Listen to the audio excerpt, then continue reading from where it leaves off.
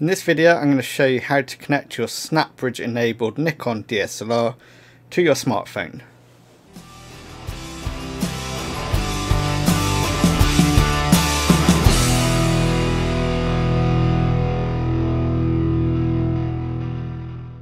First of all, we need to download the Snapbridge app. I'm on an iPhone, so I've just gone into the App Store and typed in Snapbridge. I have already downloaded this once, so I've already got the download icon. So download that, and then when that's done, we'll move over to the camera. Okay, so on the camera, we need to go into the menu. You need to make sure that you are on the spanner icon, and then you need to click on Connect to Smart Device. You'll then get this menu, this option rather, and then just press OK. And you'll get that screen. Once you've got that screen, you need to go back to your camera. And then you need to open up Snapbridge, the app. It'll ask you several things. Do you want to allow it? Just click allow on all of those. And you can see there the name of the camera has come up. So if I click on that,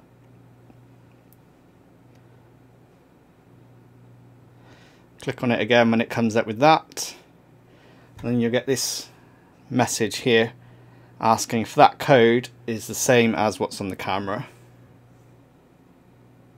which it is. So on your camera, press OK, and on the phone, press pair. And as you can see, we are now connected, and you can see it will send photos to your smart device as they are taken. So as soon as you take a picture on here, it will send it to your phone. There's a couple of other options you get here.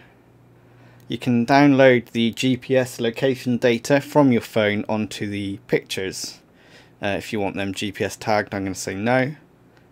And you can sync the clock with the smart device. I'll say yes for that. So that part's done.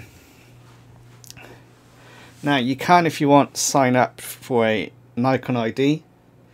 It offers you some cloud storage and all that sort of thing. I'm not going to bother for now. I'm just going to go sign up later. So click next. It tells you all what the app does and what you can do. Just keep clicking next, next. Next, get started. So you can see at the top here we've got the camera listed. We've also got the amount of battery that's left on the camera. And then we've got three options here: auto download, upload location, and synchronize clock. Those are the two things I just did on the camera. You can see on auto download it's actually paused at the moment. I can restart that if I want, and that will automatically download all the pictures that's on the camera onto my phone. If I click on camera on the bottom here, you can see I've got two options: remote photography and download selected pictures. Now unfortunately on the D3400 we only have Bluetooth, we don't have Wi-Fi. So I can't actually click, well I can click on the remote photography one, but it doesn't work because we don't have Wi-Fi. Even though it says enable Wi-Fi, it's not on the camera, you can't, unfortunately. So you can only use this one, which is download selected pictures. When you click on that, this will actually connect to the camera and show you all the pictures that are stored on the SD card. So all these pictures here are actually on the camera.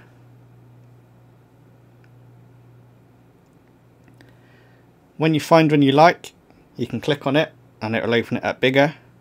It also displays a little bit of information about it on the bottom, and then you can click on download, and you can either download a 2 megapixel JPEG or the original size JPEG, and then that will actually download it onto your phone, and then you can access that through your normal phone gallery. I'm just going to go back on the other button. Some other stuff: you can sign up for the Nikon ID if you didn't before. And there's just some other stuff on there that's not particularly interesting. The gallery button, you've got a choice of the latest images that you've downloaded off the camera, or if you click on all, that will actually open up your phone gallery. So when the camera has finished transferring all the images to the phone, you'll actually see the gallery icon down there goes red, and you can see there's some pictures I just took. Now if I go back to connect, and then I'm going to take another picture, I'll take a picture of the phone so you can see it.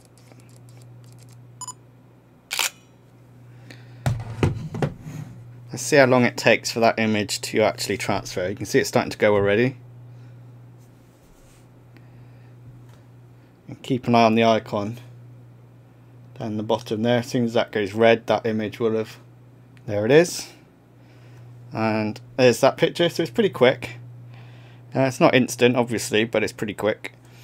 And it's got all the information there of that picture that I just took. So that's pretty cool really. Obviously once they're on here you can upload them to Instagram or Facebook or anything like that. So it's a quite handy feature to have.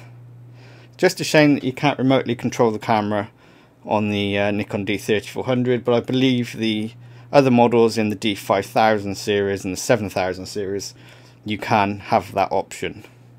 So there you go guys, hope that was helpful, how to set up Snapbridge with your Nikon DSLR.